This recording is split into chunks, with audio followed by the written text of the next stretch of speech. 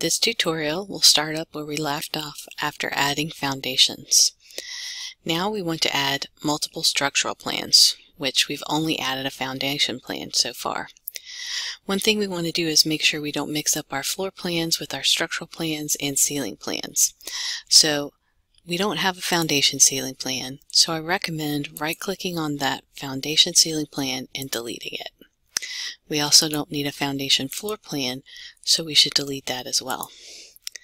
Now what we can do is we can add a foundation plan or a structural plan for our multiple levels.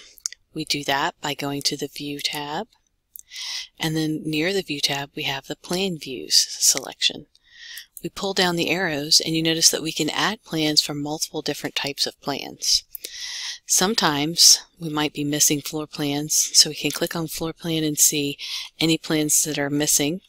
Notice that we just removed the foundation plan from the project browser, but it's still here because it's part of the building information model. But we need to add structural plans, so we want to click on the pull down and click on structural plans, and this shows us the plans that we don't have structural plans for. So we want to select both level 1 and level 2 and hit OK. Now you notice that we have a level 2 floor plan or structural plan and a level 1 structural plan, and the properties are slightly different for each. Those include things like the view range, where in this instance we can actually see the foundation, which we don't want to see. So if we go over here to our properties and we look at underlay, underlay is showing us another level, and that can help us align things like turning on furniture for a ceiling plan and things like that. We don't need an underlay right now, but if we go to the extents area, we can click on view range and click edit, and this is showing us where the cut plane is. So it is 1 foot above level 1 because we're on level 1, and then it views down to -4 feet. Which is why we can see that footing, because that footing is 3 feet below. So we could either lower our footing, which might not be accurate because it might not be very deep, again based on the foundation type and our frost level, or we can change the bottom of that range. So I'm going to change that to be 3 feet and see if that fixes the issue. You also notice that the view depth is 6 feet, so we might have to adjust that as well. And I hit apply and that didn't help, so I'm going to try adjusting it to be 5 feet, and that still isn't helping it. So this is something that you have to play with sometimes, and even if the view range won't work, another option you can do is just click on the footing and then do a hide in view category, and it will hide all of the footings because we don't need to see those. Another thing is we can see the concrete column that we added to be that stem, and so we don't want those either, but we can't do category because then it would hide our steel columns as well. So this is something that actually will disappear when we add a floor slab, so we can go ahead and add a floor slab.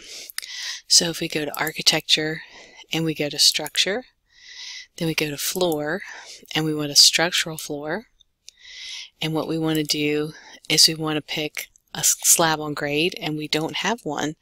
So what we can do is we can click something that already has concrete in it, or we can take one of the generic ones and hit edit type, duplicate, and we can call it a 6-inch slab on grade. And then of course we still have to edit it. We know that it's structure and function, but there's no material designated. So we want to click on the materials and we want to look up concrete and see what options we have. So we know we want cast in place, and we have the patterns that relate to it. And then we want to make sure that it's 6 inches since we called it a 6-inch slab on grade. And then we want our coarse scale fill pattern to be black so that when we cut through it in section, it shows it as pochade solid. And now we can do our basic slab, and remember it would be from inner corner to inner corner because our walls are structural load-bearing walls, and they're going to go past that slab on grade to sit on the foundation.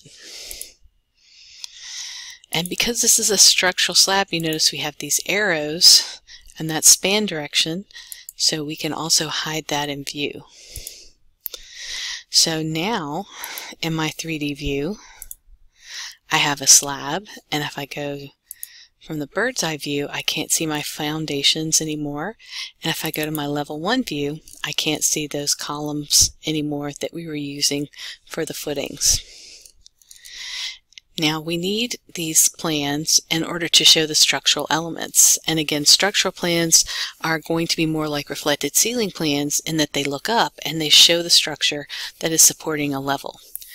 So the next tutorial is going to show you how to add beams and beam systems that are going to span between the load-bearing walls and the columns.